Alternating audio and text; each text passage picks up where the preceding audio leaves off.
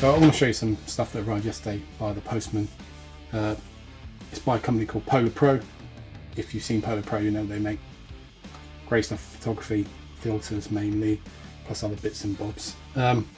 So yesterday arrived in the post is what they call the Litechaser Pro, which is basically designed for your iPhone. So this is a case for the iPhone 12 Pro Max and all the bits to go with it as well. So we'll have a look at that in a sec.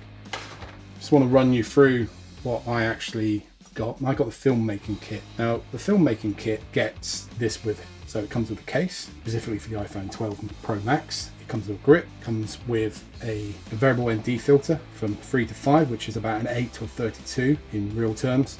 Comes with the mist variable density filter, again a 3 to a 5, which again is an 8 to a 32, but with the mist, I'll explain about the mist in a bit. It comes with the Bluetooth shutter button, and also they throw in a free circular polarizer for you as well. So that's what it basically comes with. I'm just going to show you, first of all, here's the iPhone case. Basically looks like any other case. We'll get it out of the box. Good. The cardboard looks like it's been recycled.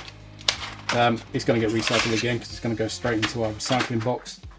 So throw that over there. There's the case. Pretty much looks like a normal iPhone case. Nice bit of felt inside with a bit of logo. This bit on the front looks like the bezels are going to protect the lens a lot more. In there as well, these two will take moment mounts for moment lenses, which is quite handy because you could put the anamorphic lens on this. So that comes there. On the sides, you notice these little grooves. This is so the grip can attach to it properly without slipping off. And then of course at the bottom, your bits for your charger and your mics. The only thing I found about this, I tried it on the phone earlier and I got this new little mic. I've had a load of problems with sound using the iPhone. The problem is with cases, a lot of the adapters don't fit quite into the cases. So this mic I've got won't fit in. So I've had to order a little adapter that's designed to go into cases and then you can attach the stuff on it. A lot of companies don't make the length of the lightning adapter long enough to go through cases, but we'll see how that works. If not, the mic's going back. So there's the case. What comes next is this is the grip for the phone. So I'll take that out of its box. There we go. Throw that into the ready for recycle. There we go. Basically, they used, I think it's the same kind of grip they used on for the 11 kit they did. So push in and it will release, and then these extend as well. Basically, what they do is they clip into these little bits here. Yeah, there we go. Oh! So it kind of clips into the little grooves on the side there. That's Arthur probably making a lot of noise in the background. So you can then grip it, bop, bop, bop, away it goes. Now, with the grip, there comes a Bluetooth button. Now, let's get this open again. I thought, shall I open all the kit up and it's ready to go? But I thought you might like to see what the box is coming. You know, we all love a box. So there we go, we'll throw that over there, and we'll throw that over there. Now, there's the Bluetooth button, pretty simple. Now, oh, I didn't bring my knife back with me. Now, with the little rubber bit here, now you have to pull that back, and there's an Allen key port just there. So that then screws onto the top like that, and then there you go. I'm a bit miffed that the button's not a bit more around the front to there. So it's more, you know, you do have to reach around a little bit for it. It is reasonably comfortable, but I think if you have the grip a little bit further down the case, it might be a bit funny to do it. I think it'd be all right at the end, but it would have been a bit better, a bit more, yeah, a bit more forward. I have problems with buttons on cameras.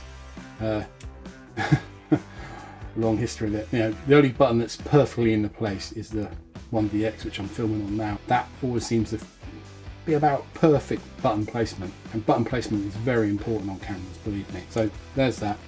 Right, here is the variable density filter. Now this will control the light coming into your phone. It's a 3 to 5 stop, which is about an 8 to a 32, I believe. So open this bad boy up. Right, so it comes with a lens cloth, which is always handy. If you saw my video from the other day, I need a lot more of these. Just a nice case, PolarPro on the front of it. I think that's quite nice. There's two little grips on the side, just there and there.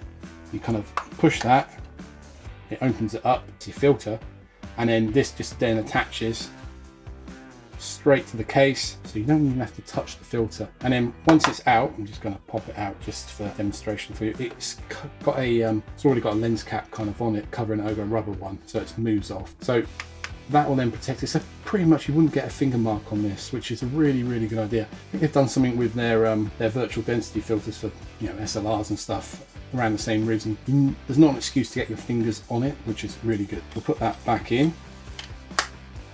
So next we have the variable neutral density mist filter, again 3 to 5 stops, so an 8 to a 32. Comes again with one of these, always handy. I'm going to keep a lot of them in my pockets these days. And again, same sort of case, pops open, a bit like a makeup or a vanity mirror on the thing, pretty simple. And then also, when you buy the kit, PolarPro, very nice of them, I've thrown a free circular polarizer in with it. Now, me and circular polarizers don't go on very well. Oh, another one of those. That's in the recycling bin. I always tend to end up with, I don't know if you're the same, half a blue sky and half a not blue sky. I can never get it quite to polarize all right positions now. I'm not used to using filters when we work because editorially, you're not meant to use them. You have to put in the description if you've used a filter on the lens. The only filter I tend to use quite a lot is a starburst filter. And yes, I know. But it does work on occasions, and I'll show you some examples down the line later on. But like there, circle polarizer, we'll have a play with that as well when we get out and do some tests with this gear. So there we go. Right, let's put this all together. So iPhone 12 Pro Max, there's Arthur on the front, as you can see. The case, it goes on really easily. Sometimes you find, I find a lot of cases there, you tend to wrestle it to get it on. This goes on quite easily, and it does feel quite good. You can see here on the case, this is a bit more sticky out. It basically flattens up so the filters fit on it, but what it does, it covers all the lens elements, which is really good. That's a bit dirty. You have to use one of these cloths to clean it. Also, in here, I didn't realise until I saw something earlier on when I was looking, but these take moment mounts, I believe. So if you've got a moment lens, like the anamorphic or their wide angle or something like that, these will clip into it. So you can't then use these. If you're doing a little bit more artistic filmmaking, that's an option to go down. I'm surprised that more other people do this mount as well, so you know, check that out. Amazon will do something, or go to Moment or PolarPro yourself. There we go, we've got that on. What we're going to do next is we're going to get the grip on. I'm not going to put the Bluetooth button on it just yet because I've got to put it with Allen key, and this little rubber bit is pain in the ass to get up. I need a little blade to get it, and I've left it somewhere else. We're just going to put this on. So, little button. Attach it, you find 2 of the holes on their top, find the 2 holes on the bottom, and it grips in. There you go. That's pretty much not going anywhere, and that gives you that, see that grip?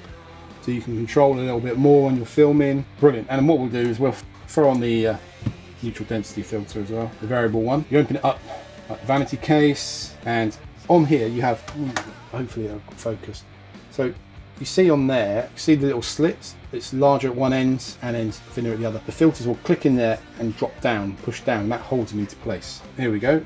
Let's see if we can get it to do it. So it's in, push down, and then you take off the case. You've got the lens cap on it, so we'll get that off, and then we go. We've got the whole neutral density. Oh, do you know what I'm gonna? And then what you can do is adjust. I don't know why. There we go. Let's go to the yellow. Now, there's one thing about using these filters on the iPhone. Now, Apple's own camera app, which is good as it is, you haven't got much control on it. You can control a few bits and bobs on it, but you can't control your ISO and your shutter speed. To make full usage of these guys, you're going to have to use a third-party app. That's how it's all going to look when it's up and running. Like I say, the Bluetooth button will screw in up there. No, it won't. It will screw in like that. God, I should really learn how to do stuff properly. So that's what it'll end up looking like. And then, yeah, you can shoot away. Button's kind of it's not in the kind of right place. I don't know why PolarPro have done this. Ideally, it should have been here. You see what I mean? You're having to twist your finger around to get to it. And also, I'm a bit dubious about holding on the quick release there, because it actually feels alright. I think that's what it's probably designed for. You know, not designed for, it's designed to undo it, but it does fit your finger quite well. Yeah, that button is just, I'm not a piano player by any means, but you know, you check these out, it's a bit of a stretch to get around. I do think they missed a trick by not putting it there. Probably reasons why they haven't done it. What do I know? I'm not a designer. Oh, I'm actually recording on that. So that's what it looks like, the PolarPro Lightchaser kit. This is the Filmmaker Edition. So that will mean with the Filmmaker Edition, it's the case, the grip, the Bluetooth shutter button, variable ND 3 to 5, a mist variable ND 3 to 5, and a circular polarizer. And lots of lens cloths, always a bonus. That's it. We'll get out and test this bad boy at some point and then let you know what that's like. Right, I'm going to go and make dinner. I'm going to go and tell my puppy off while he's doing his barking in the background, and I don't know if you can hear that. And yeah, thanks for joining us for this quick little demo. Like I say, we'll get some proper tests of it over the next couple of days and come back and tell you what we think.